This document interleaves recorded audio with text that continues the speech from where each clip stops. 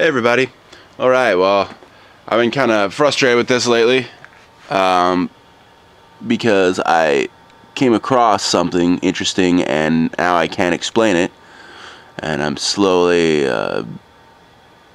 removing the variables from this to see what is playing, what's happening here. You know, I mean, I can speculate, but until I do proper methods of control and ensure that I take out all the variables, I'm not entirely sure. Right now, this is distilled water. This is my third water change out, distilled water, and after my first, because I didn't think it was going to work, to tell you honestly. After my first distilled water and it worked, I was like, oh, okay. And I cleaned out the cell and then asked for some advice, and that's the advice I pretty much got at the same time. And I was like, oh, cool, all right, well, that's good that I did that. And then it worked again, and I cleaned out the cell more just to make sure. And now I'm to the point where I'm not seeing any corrosion. The water clarity looks about the same. It's staying really clear,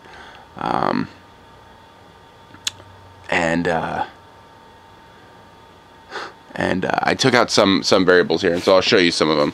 First, this is what got me started on all this. Is this pulse width modulator I got for Christmas?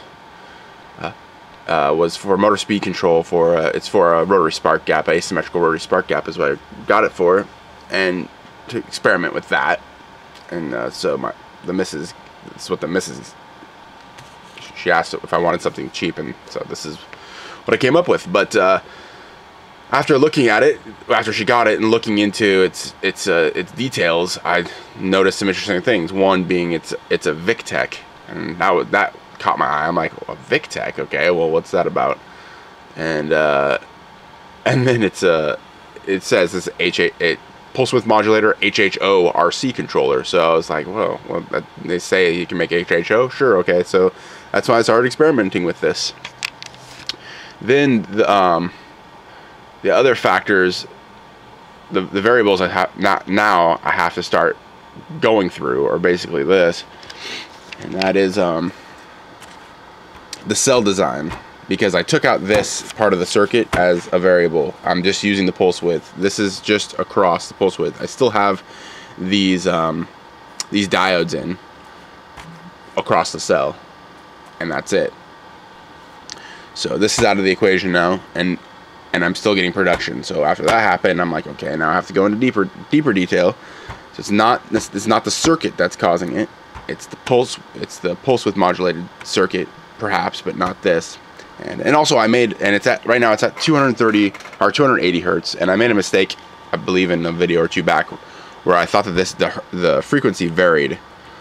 The frequency varied with the pulse width modulation, but it's not the case. All that changes. The pulse width stays the same. The only thing that changes is the on-off time of the width itself. The pulse width is the only thing that changes, which makes sense. It's the reason why it's a pulse width modulator, right? So, but anyways, here are some of the variables in it.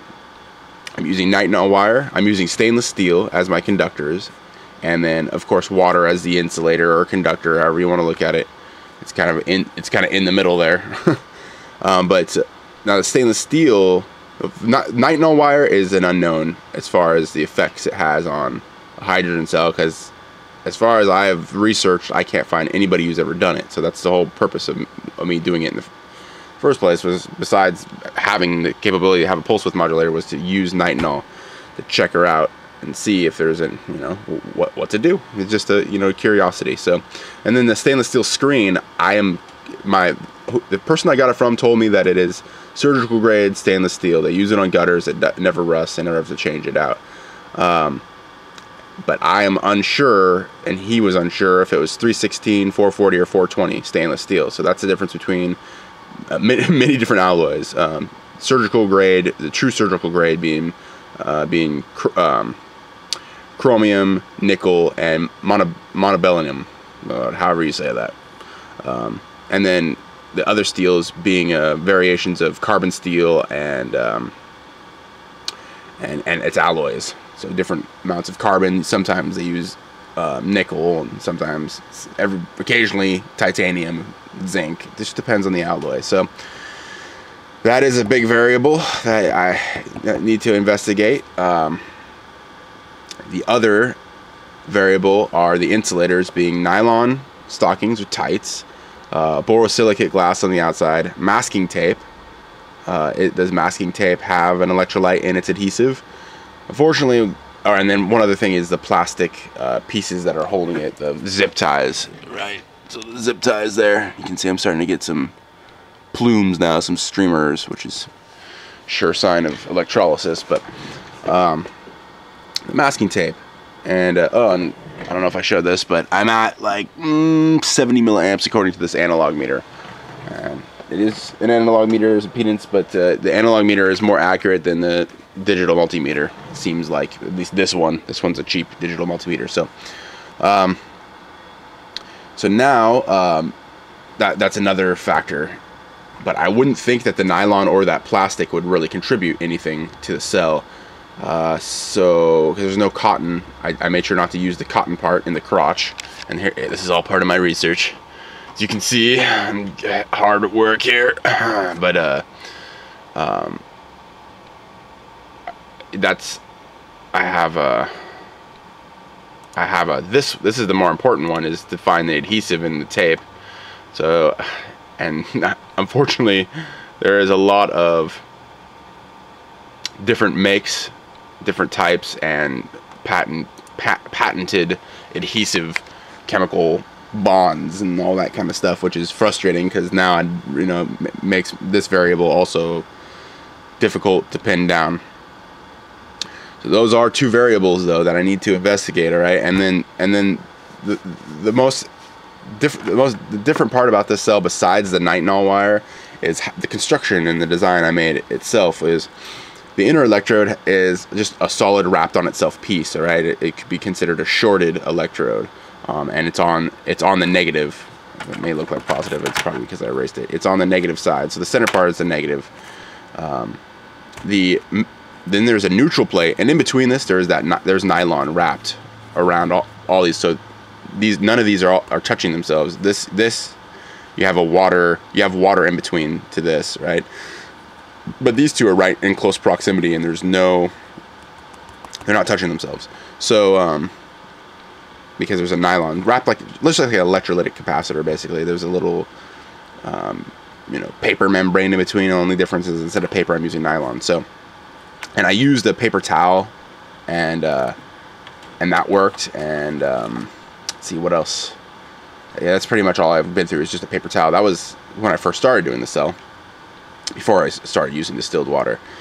But so then we have our neutral plate, which is not connected to anything. It's just neutral in between. But if you notice, it has a gap on it, and that's just representing. I mean, it's actually spiraled and wrapped around, but I'm just showing the gap to represent the fact that it's not shorted on itself at all.